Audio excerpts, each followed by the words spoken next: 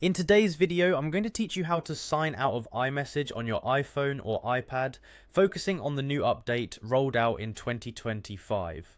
Let's dive into these simple but essential steps to help you effectively manage your iMessage account on your Apple device. First, grab your iPhone or iPad and head over to the Settings app. Now, the Settings app can be identified by its grey icon with gears on it. It's usually located on your home screen, but you can also find it by swiping down and typing Settings into the search bar. The Settings app is your gateway to all the crucial adjustments on your device, so it's an important place to spend a bit of time getting familiar with.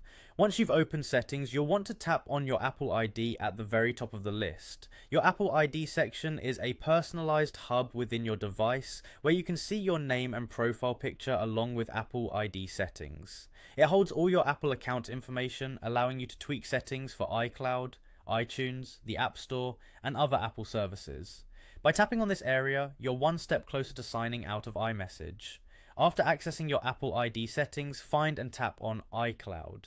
iCloud is Apple's cloud storage and cloud computing service, which lets you store data such as documents, photos, and music, alongside keeping your app and device settings synced across all your Apple gadgets. Once within the iCloud settings, you'll have access to a range of options for managing which services are influenced by iCloud, including our main focus today, iMessage.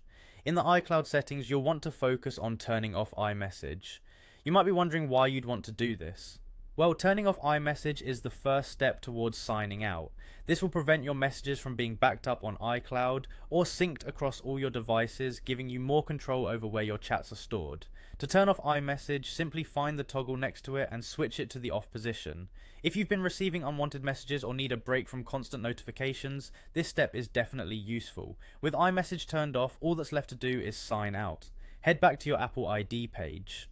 On this page, scroll down and you should see an option to sign out of your Apple ID.